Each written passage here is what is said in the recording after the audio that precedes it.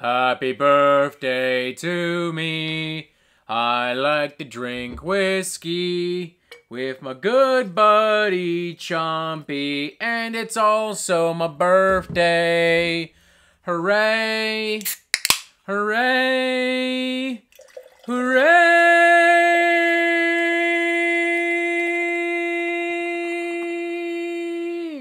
Nice.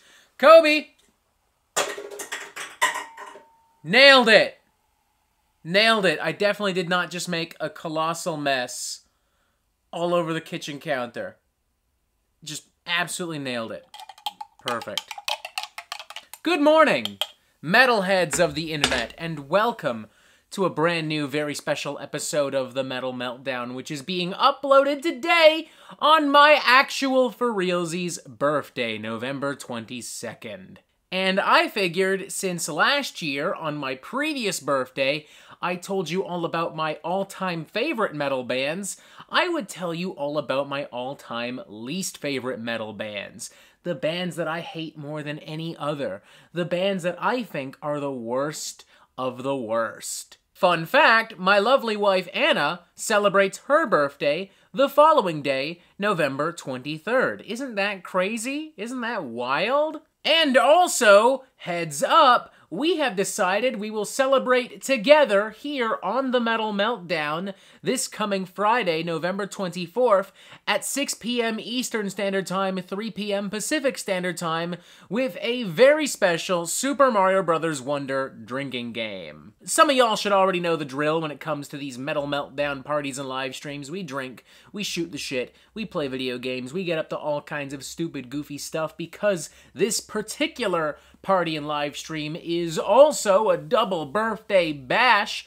Anne and I will be busting out more expensive vodka, specialty whiskeys. It's gonna be big, dumb, loud, and stupid as hell, and I cannot wait. And I cannot wait for you specifically to be there because, as per the norm, it's just not a party without you. So please do be there, if only just for a moment to say hello and have a shot with us. This coming Friday, November 24th, 3 p.m. Pacific Standard Time, 6 p.m. Eastern Standard Time. And just a little disclaimer before we go any further, if you happen to like one or two or three or several or even all of the bands included in this video, talked about in this video, good. I'm happy for you. Please continue to do so. By all means, love those bands, and by all means, defend them in the comments. Just be aware that me not liking a band is not an attack on you, and there's no need to get, like, really worked up and really angry and really pissy. Alright, first up, an obvious choice for this list, and probably the one I'm still gonna get the most pushback on because for some reason they're really popular right now. I don't get it, and I guess I never will at this point. Limp Bizkit, American nu metal rap metal crew responsible for iconic records like $3 Bill Y'all, Significant Other, and Chocolate Starfish and the Hot Dog Flavored Water. I hate everything Limp Bizkit does with a burning passion. I think that some of the people in Limp Bizkit are genuinely talented. Wes Borland in particular has made stuff with projects like Blacklight Burns and Big Dumb Face that I think is really interesting. But respectfully, I see Limp Bizkit as a reflection, a caricature, if you will, of everything that was wrong and terrible and fucking stupid about late 90s, early 2000s nu metal and rap metal and alternative metal and mainstream metal culture. I think Limp Bizkit just consistently makes some of the most annoying, obnoxious, cringeworthy fucking shit imaginable. Fred Durst in particular, probably one of the worst metal lyricists out there. I hate the way he raps. I hate the way he sings. I think he has this really, like, nasally, whiny fucking voice that, as far as I'm concerned, it's about on the same level as nails on a chalkboard. To be frank, I was extremely happy throughout the 2010s when the general consensus was that Limp Bizkit was done. I mean, they did a few shows here and there. They released a few standalone singles, one of which was an awful collaboration with Lil Wayne. Of course, Limp Bizkit would finally eventually release an album in 2021 called Still Sucks, and in my opinion, it's just as bad as everything else Limp Bizkit have done beforehand, except this time it's, quote, self-aware and has a really clever sense of humor. I would argue it doesn't, but there are a lot of Limp Bizkit fans that would argue otherwise, so good for them, I guess. And now Limp Bizkit are, like, really popular again, and I think there are ultimately two reasons for that. I think a part of it is nostalgia. Limp Bizkit was a big band in the late 90s and early 2000s, and, you know, nostalgia sells, always, period. But also, I think that, like, Limp Bizkit became such a fucking meme band, and people spent so much time ironically posting, like, Limp Bizkit songs and memes on Discord and Reddit, and, you know, making jokes about Limp Bizkit and telling stupid stories about Limp Bizkit, that they kind of, like, brainwashed themselves into liking Limp Bizkit. Next up, Five Finger Death Punch. Much like Limp Bizkit, I think they are an excessively obnoxious, annoying, cringeworthy band to an almost overwhelming level.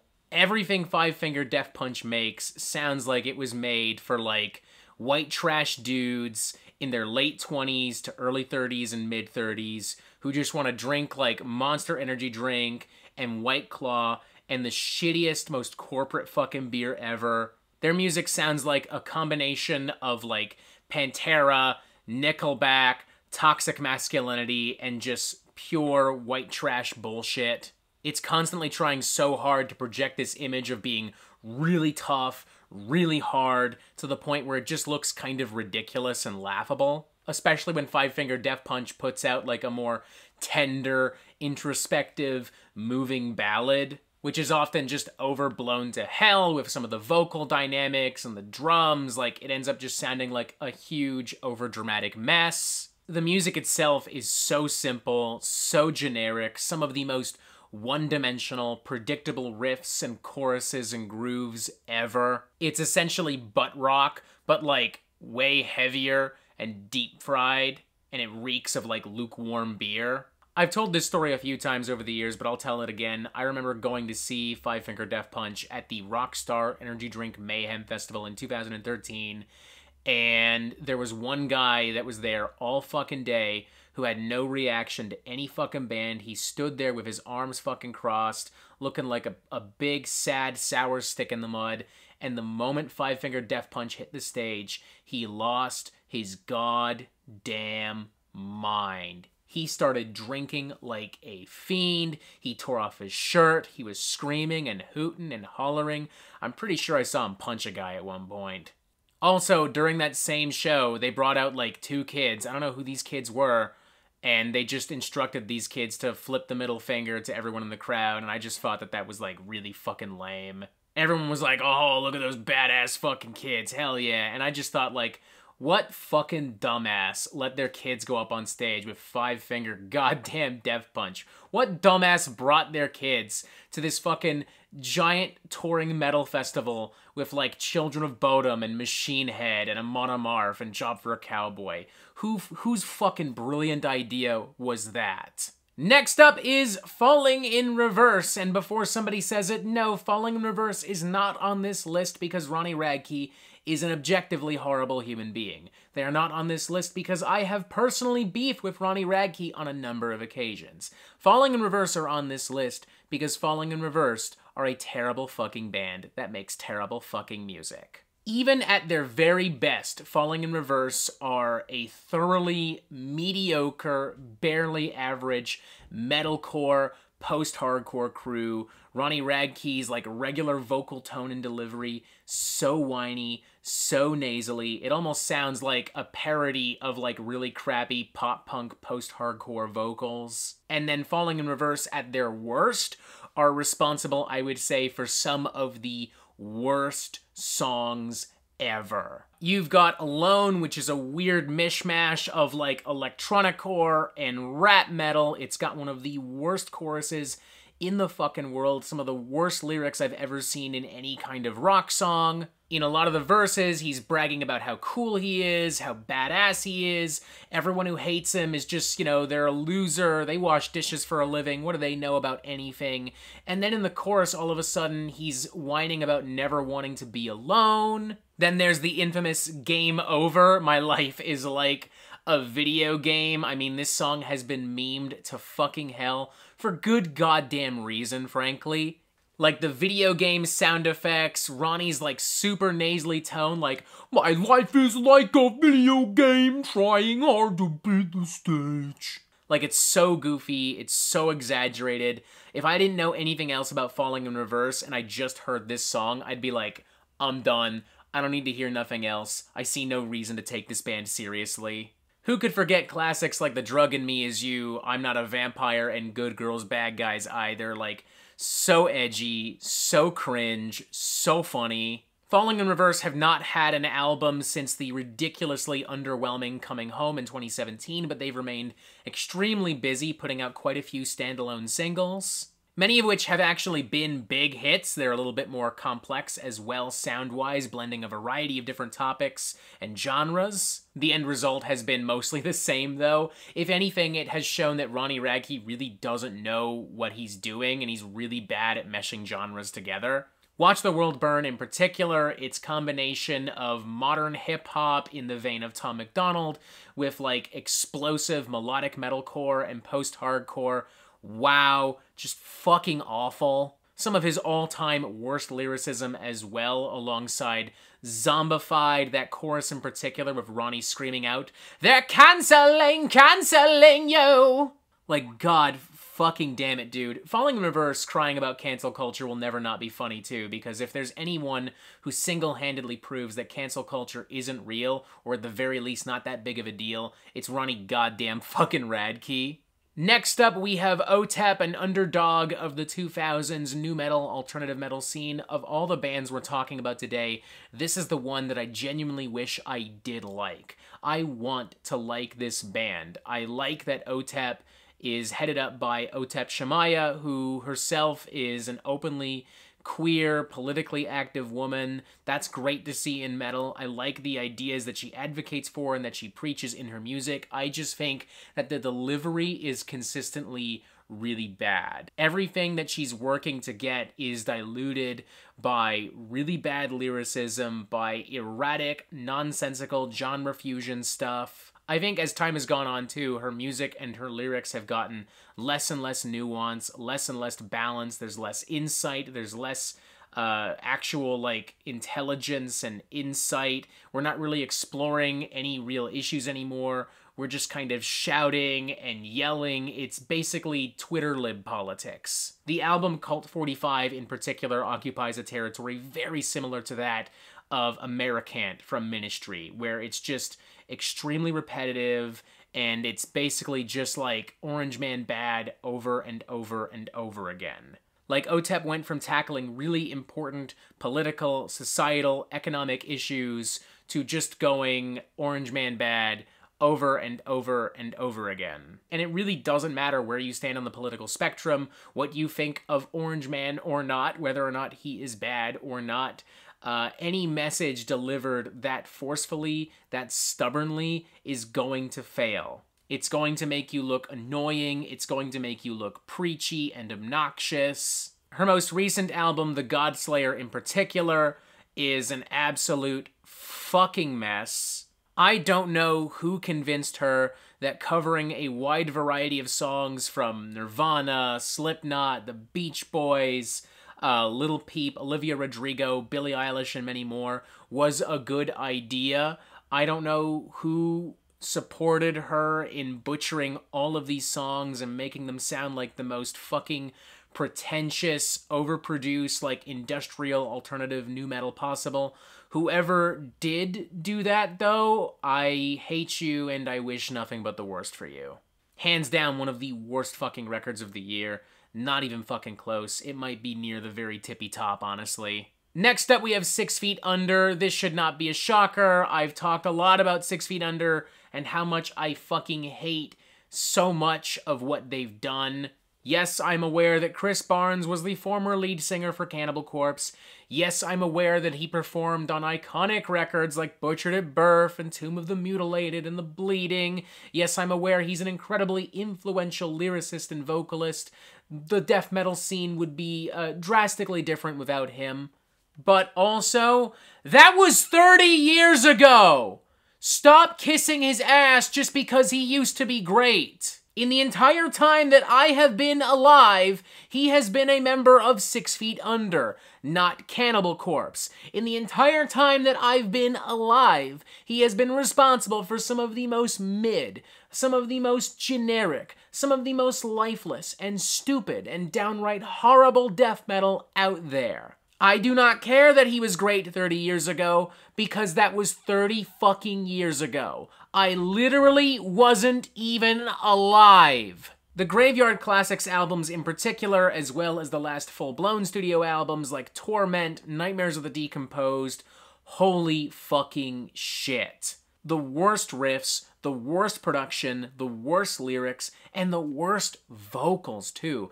Barnes's voice has degraded continuously over the years to the point where he is now literally a joke. Like, we make fun of Chris Barnes all the fucking time here on this channel. We make fun of Chris Barnes all the fucking time on social media and on the Metal Meltdown Discord. During live streams, I will literally have people tuning in telling me, hey, can you do the fucking Chris Barnes impression that you did in the Nightmares of the Decomposed album review? That'd be really cool and great of you. They love hearing it. Why? Because we all know that he's a fucking joke and we love making fun of him. The only person that doesn't appear to be in on the joke is Chris Barnes himself. I used to joke that I could probably do my Chris Barnes impression and just play some random riffs and it would be better than any 6 Feet Under record. Now I don't think it's a joke. It really does not take much to be better than Chris Barnes. Oh, but the first couple of albums were good. They were really good. They were really good. Really? Were they? Or were they just diet obituary? And were you just, like, so hyped up on Chris Barnes' worship juice that you couldn't recognize it as diet obituary? Next up, we have Design the Skyline. They were an experimental, avant-garde, deathcore, metalcore band operating in the early to mid-2010s. I remember when I first heard the song Surrounded by Silence and saw its accompanying music video. I remember I was still in high school and it ended up going viral and was very quickly regarded as quite possibly one of the worst metal songs ever made. Like, almost immediately once everyone heard it, there was a genuine consensus that it was the worst of the worst, and all these years later, I absolutely agree with that statement. This fucking song sounds like the spastic, mutant freak child of the Dillinger Escape Plan, I Wrestled a Bear Once, Escape the Fate. It is an absolute fucking clusterfuck in every single way. It feels random, it's erratic. The synthesizers, the clean vocals, those awful fucking guitars, you know, it's so janky and it's just a bunch of like weird scales and riffs and licks contrasted with like the most generic like metalcore, deathcore breakdowns. To my knowledge, this band only ever released like 2 albums. There's the Galactical Celebration demo released under a different name, Extra Large Kids, which was really fucking bad. It was basically like the worst elements of Blood on the Dance Floor and that whole kind of like late 2000s crunkcore, electronicore scene mixed with some weirder elements. And then there's 2011's Neve or Neva. I'm not really sure exactly how it's supposed to be pronounced. It's their only full-blown studio album, and it's objectively pretty fucking awful. It's just kind of a big, weird, jumbled thing. All these vocals that don't really fit, all of these guitars that don't really fit, weirder experimental tones and textures and synthesizers and electronic bits and pieces. It's ugly, it's garish, it's crude. Between 2011 to 2018, Design the Skyline did continue to release a few standalone singles here and there. And to be fair, they were, like, better by comparison, but still overall very generic, like, melodic metalcore, nothing to write home about. The kind of stuff that, like, you probably would have put together, like, in your middle school, high school metalcore band that you put together with your classmates after, like, listening to fucking Killswitch Engage or Asking Alexandria for the first time, you know, some shit like that. Next up, we have some serious hardcore metal Meltdown alumni. I don't think there's a single content creator who has talked about this band as much as I have, let alone more than I have. Of course, I'm referring to the one, the only, the now legendary, I suppose, Psycho Sinner, aka Psychosexual, aka the brainchild of Jeremy Spencer, former drummer for Five Finger Death Punch, which means congratulations are in order, Jeremy. You're one of the only people to be included on this list twice. I'm so proud of you. For those of you who somehow don't know, first off, I'm so happy for you. Second, this is a project that went through a bunch of different kind of phases and iterations and versions. It started off as a raunchy pop project that was just called Devil Daddy. Jeremy would dress up in a weird red latex devil suit, and he would perform all these very crude, not safe for work, kind of like underground pop songs. Then eventually Devil Daddy was made to be the singer of a metal band called Psychosexual. They released one album in 2020, which drew the attention of the entire metalverse. I talked about it, Quest for Metal talked about it, even Anthony Fantano talked about it. The album was so unpopular because of its gross lyrics, its generic music, its weird, creepy, cringy vibes and tones, the ridiculous, like, aesthetic of Psychosexual. Like, we just dogged that fucking thing. We went to town on that fucking thing. And it got so bad that Jeremy decided to remove Torch the Faith from all streaming platforms. He decided to rebrand Psychosexual as Psycho Sinner, and asked all of us to give him a second chance, and told us that he was going to release a new album, and it was going to be better than Torch the Faith. And I guess we unfortunately decided we just had to let him cook. Psycho Sinner did not release one album. They ended up releasing 11 albums over the course of, like, barely over a year and a half. And they were all equally terrible for the same fucking reasons that Torch the Faith was terrible. Psycho Sinner never, like, officially disbanded, but eventually all of Psycho Sinner's music was removed again from social media, and Jeremy did an interview with blabbermouth.net in which he talked about how Psycho Sinner was no longer the focus, and he was going to be focusing on a new band called Semi-Rotted, and that was basically the sign that Psycho Sinner was fucking gone. We put out a video at the time called Rest in Peace Psycho Sinner, the worst metal band of all time. A lot of people argued with me about whether or not they were the worst metal band of all time, and by all means continue to do so. But I think I stand by that claim, even after having done this list, even after having re-listened to all this stuff from OTEP and Design the Skyline and all the other bands we're about to talk about. Jeremy Spencer was just completely fucking clueless and just made horrible fucking music with Psycho Sinner and Psychosexual, and yeah, nothing that they did will be missed. Next up, we have the Three Tremors, a heavy metal supergroup that in some capacity has been talked about for a long time. In the early to mid 2000s, there were rumors of a project called the Three Tremors that at the time would have featured Ronnie James Dio, Rob Halford, and Bruce Dickinson of Dio, Judas Priest, and Iron Maiden fame, respectively. That version of Three Tremors, though, is not the version we are talking about, though. That version is made up of S-tier heavy metal vocal talent. This version is C- talent at best. Instead, we got Tim Owens, a man who has worked with everyone from Iced Earth to Yngwie Malmsteen to the aforementioned Judas Priest during a period where Rob Halford left the band. We have also Sean Peck, who's in a band called Cage, who I, to this day, have never heard a single song from, as well as Harry Conklin from Cloven Hoof and Jag Panzer. So yeah, definitely a big step down from Dio, Rob Halford, and Bruce Dickinson. These guys just ended up playing like really generic meat and potatoes, old school heavy metal, while the three singers just wailed and roared over top of each other as if they were fighting for the microphone.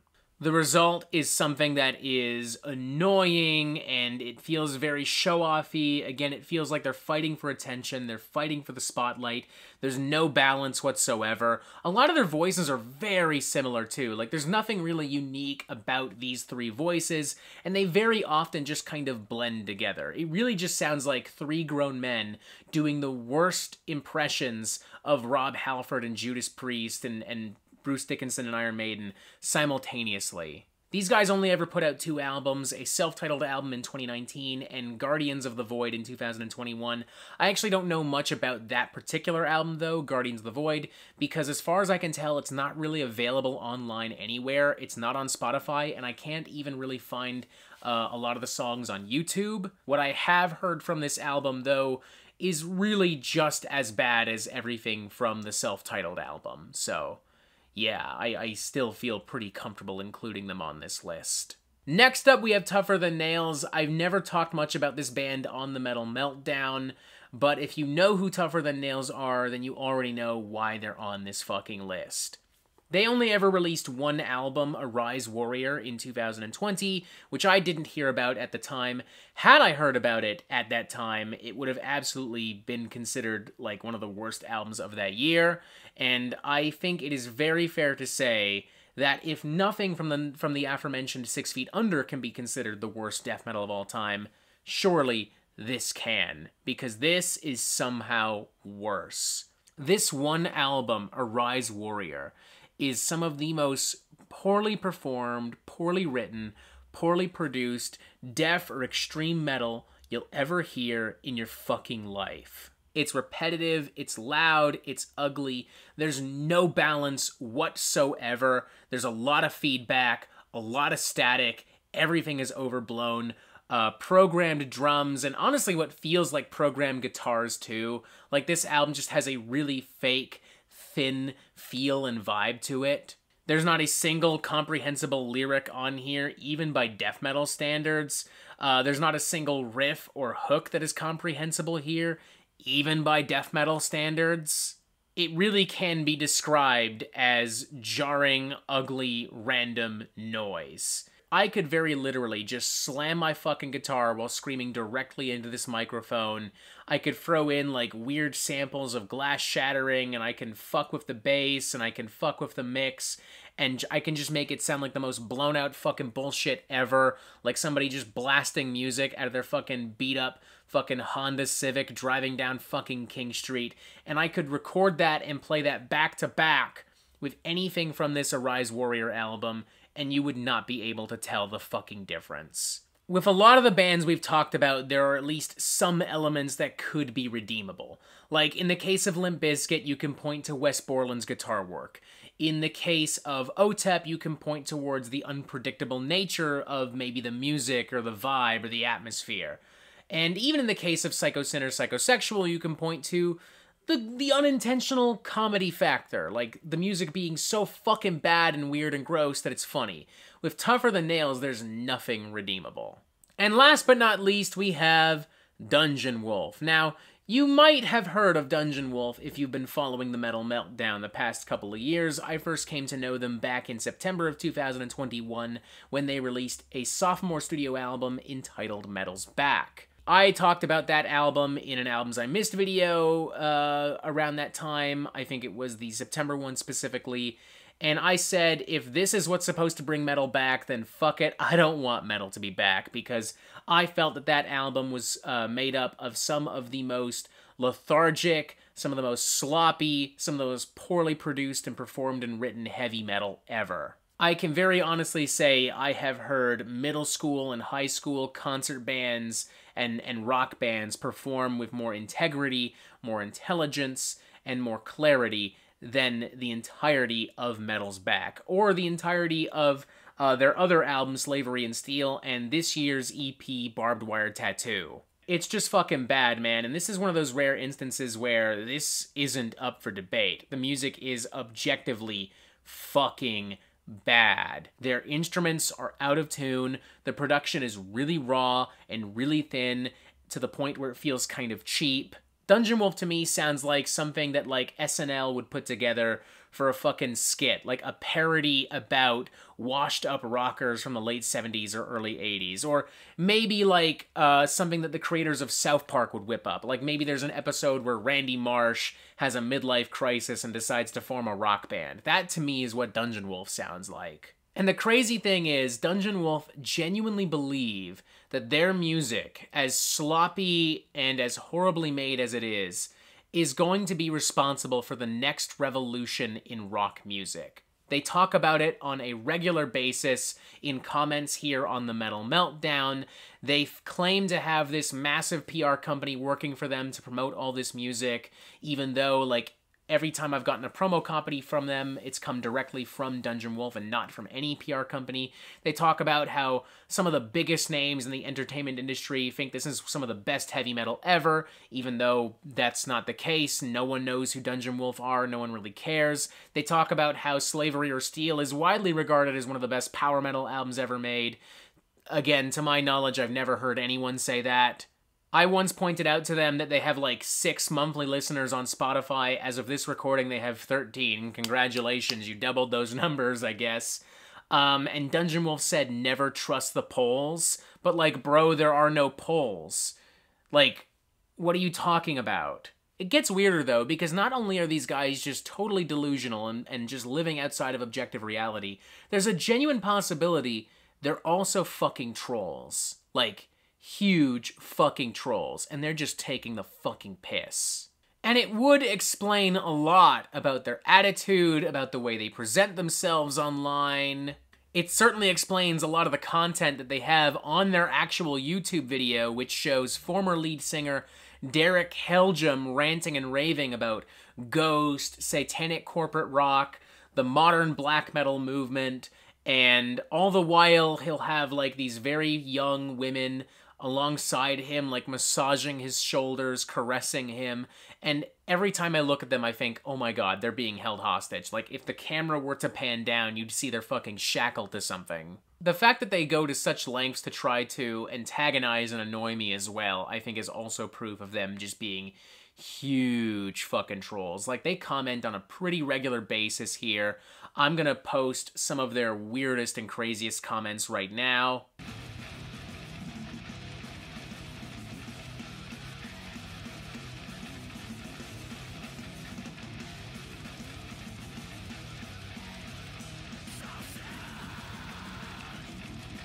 Gotta shout out the song Heroin Overdose as well from the Barbed Wire Tattoo EP, because this song was marketed as being a loving tribute to former lead singer and guitarist Derek Helgem, but instead it reads as a very disingenuous, cold, tacky, gross kind of statement from the band.